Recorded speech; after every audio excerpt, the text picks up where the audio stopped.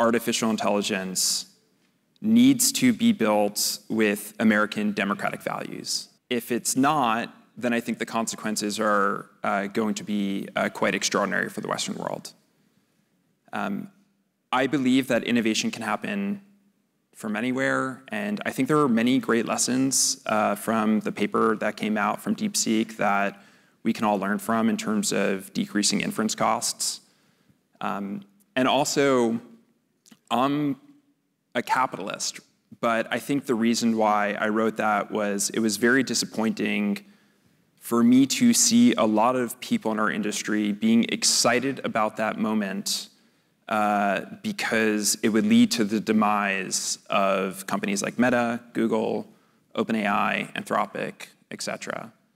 In my mind, I hope, given the deep partnership that we have with OpenAI, that they are the leading company globally in artificial intelligence in a decade.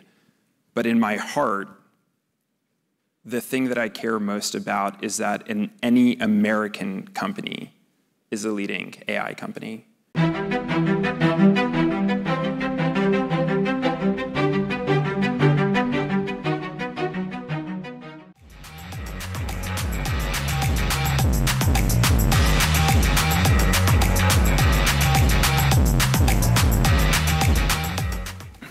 Josh, welcome to the Hill and Valley Forum. Thank you for having me.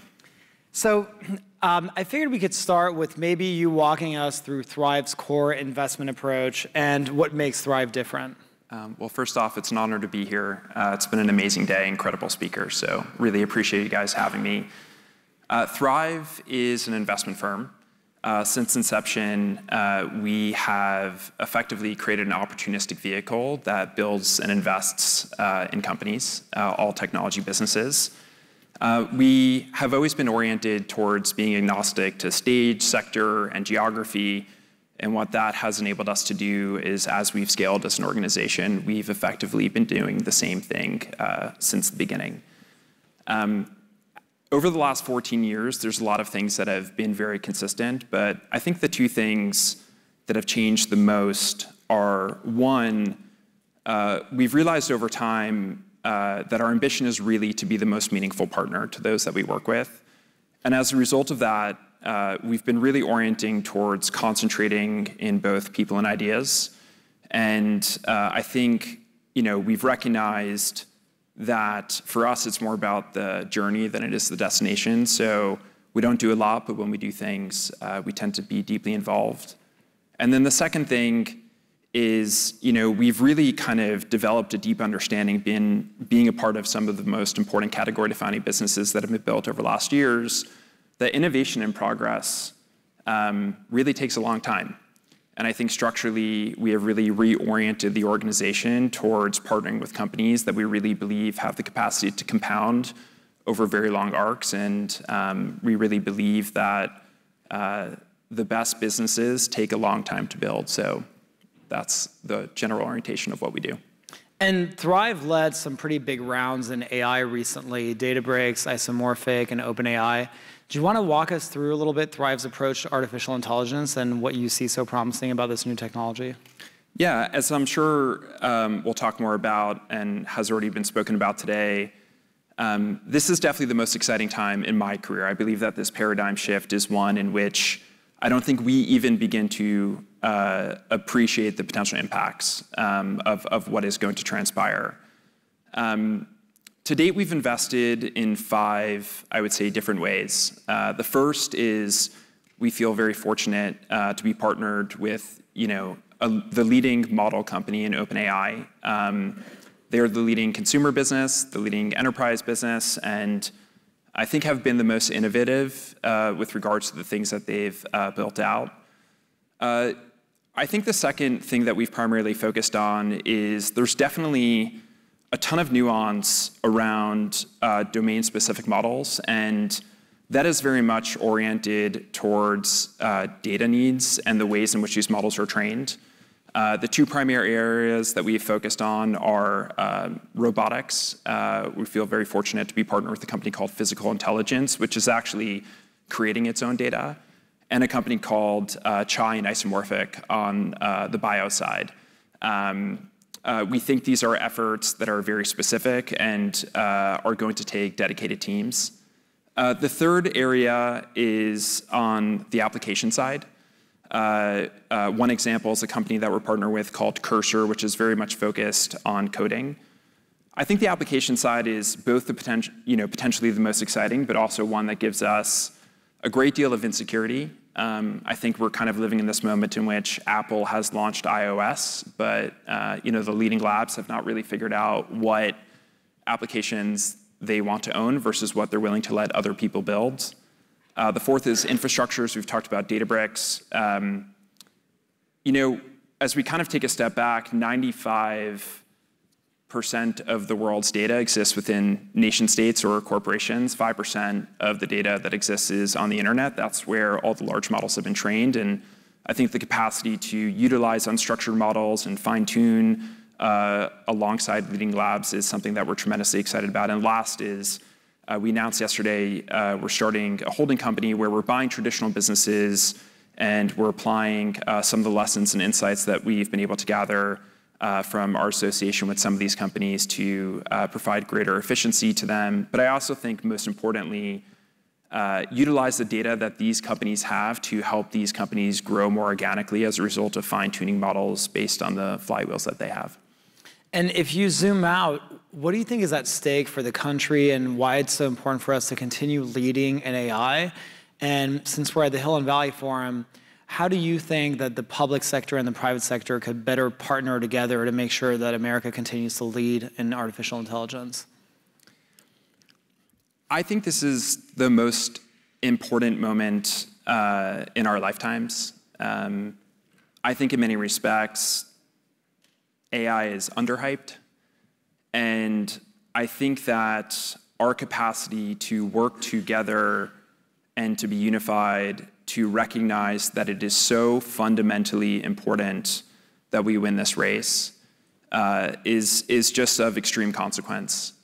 I say this with a tremendous amount of humility, and I don't believe that any political party has a monopoly on the truth, but sometimes from an outsider's perspective, I feel like the political arena at times can feel more similar to the entertainment industry than anything else. Jacob, if you get the part of the movie, I don't. Whatever side you take, I have to take the opposite side. I think we all understand what we want the outcome to be, which is to have security, to have prosperity, and to advance humanity. And I think as long as we recognize that those are our goals, it is so fundamentally important, it doesn't matter what your politics are, to kind of do whatever is possible in order to ensure that the United States of America really is the leading effort and country behind this effort. More tactically, for me, it's very simplistic. One, I think the private sector is doing its job, right? Like, we have extraordinary people building incredible products that the entire world is using. There are three things that we need to make sure that we continue to have access to. That is talent. We need to make sure that the best people in the world are here and that they are building alongside of our companies. The second is compute. I know that you spoke with Jensen this morning, but ensuring that we have the chips that we need in order to continue to train and for inference, and making sure that we're in control of our own destiny around that topic. And last is energy and power. I think just ensuring that the fastest growing companies kind of have access to the power that they need in order to power the compute, I think is fundamentally important, and just making sure that everyone is on the same page around those topics hopefully will lead to great outcomes. You tweeted recently about the open sourcing of DeepSeek, and you said pro-America technologists openly supporting a Chinese model that was trained off of leading US frontier models with chips that likely violate export controls, and according to their own terms of service, take US customer data back to China. So what does that mean to be pro-American AI innovation, and how do we respond to the dangers of something like DeepSeek? It's a very hot topic. I feel very grateful, given that I think that's one of my 50 tweets ever, that everything that I said ended up being true. I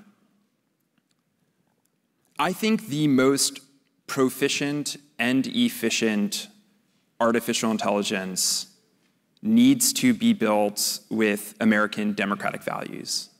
And if it's not, then I think the consequences are going to be quite extraordinary for the Western world. I believe that innovation can happen from anywhere, and I think there are many great lessons from the paper that came out from DeepSeek that we can all learn from in terms of decreasing inference costs. And also, I'm a capitalist, but I think the reason why I wrote that was it was very disappointing for me to see a lot of people in our industry being excited about that moment because it would lead to the demise of companies like Meta, Google, OpenAI, Anthropic, et cetera. In my mind, I hope, given the deep partnership that we have with OpenAI, that they are the leading company globally in artificial intelligence in a decade. But in my heart, the thing that I care most about is that any American company is a leading AI company. And I think it's really important for all of us, despite the fact that a lot of people here work in finance, to ensure that there are moments where we put our pockets aside for what is most important for this country and for the world. But I probably shouldn't have tweeted, so. I thought it was an important part of the conversation, so Thank you. It was good for you to get that out there. The flashiest AI successes in recent years have largely been relegated to screens between LLMs and language models. Do you think that the AI wave will make its way to the robotics and automation sector? And will we see a ChatGPT moment in robotics? Yeah, I think robotics is tremendously exciting. Maybe taking a step back, I think this future vision of embodied intelligence can lead to great outcomes, and I think there's second and third order implications associated with this that I think we should all pay attention to as well. So a year ago, I think historically, like we've gotten really good at training robots to do exactly what we tell them to do. And a year ago, you could train a robot to flip a hamburger, but the second you put pancake mix on the stove, it wouldn't know what to do. And I think we're kind of getting to the point where that is possible, and the types of things that are going to be possible as a result of the fact that these machines will be able to reason is going to be extremely powerful. In many respects, the internet has been this incredible democratizing force.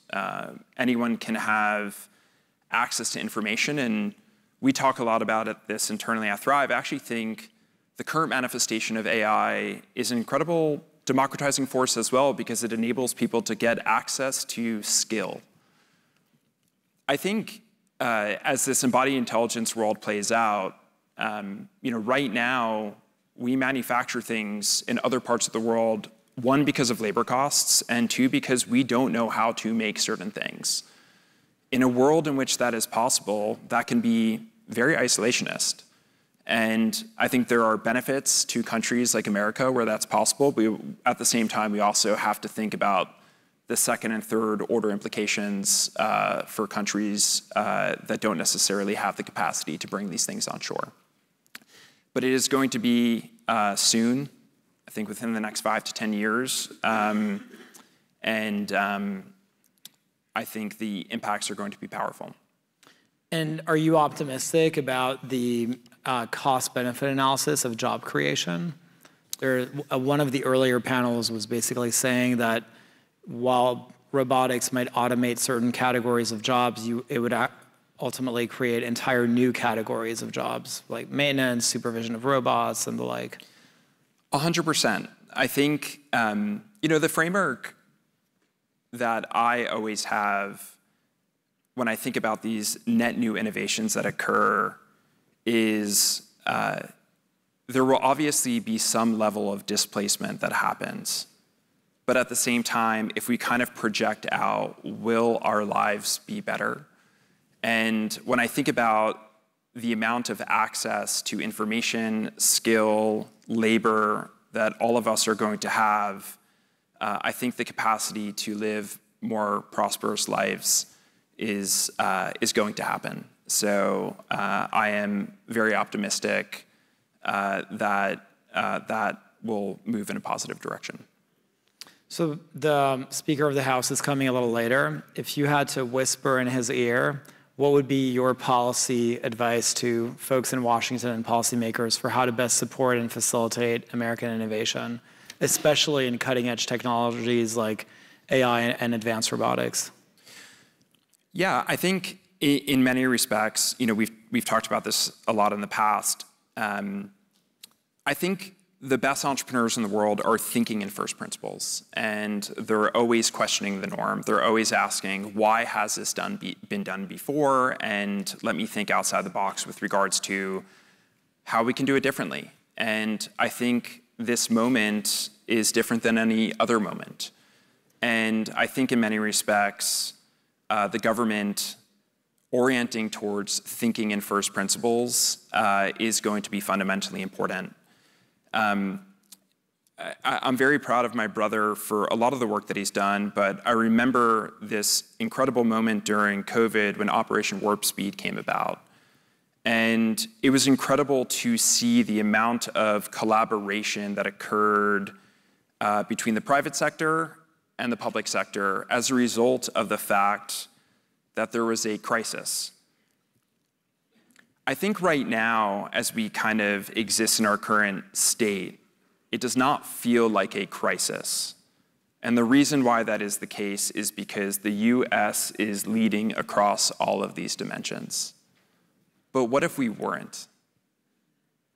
What would the consequences of another nation state that does not share our democratic values leading in these efforts be? So my advice, and I say this with sincerity, I feel like I should be getting a lot more advice from people than I should be giving, would be to treat this moment, even though we're in first place, as an absolute crisis. And if we don't, the consequences could be dramatic. And on first principles, are there first principles that you've seen make founders incredibly successful or correlate with success and execution that you think might be transposable to policymakers? Like, for example, your brother's experience with Warp Speed or... Yeah, I think, in many respects, if you're flying a plane, you don't want to fix every aspect of it. You do at the same time want to honor the legacy of the ways in which things have been done and the protocols of the ways in which things have been done, but also at the same time question the norm. And we think a lot about this at Thrive because when we started as a firm, there was no such thing as an opportunistic vehicle. Before our first investor ever said yes, we got 50 no's. You were either an early stage firm or a later stage firm. You're either a software firm or a consumer firm. You're either a US firm or a European firm. And our question was, why? You were not meant to incubate companies. You were not meant to do all the things that we did. But even to this day, we are constantly questioning the norms of what is possible. And that doesn't mean that the solutions that we come up with are always right. We have a ton of humility that some of the things that we come up with are incorrect. But I think even that framework of just questioning and trying to push as far to the line as possible, but ensuring that you never cross it, is I think that the best founders in the world do. Josh, thank you so much for joining us. Thank you for having me. Yeah, thanks.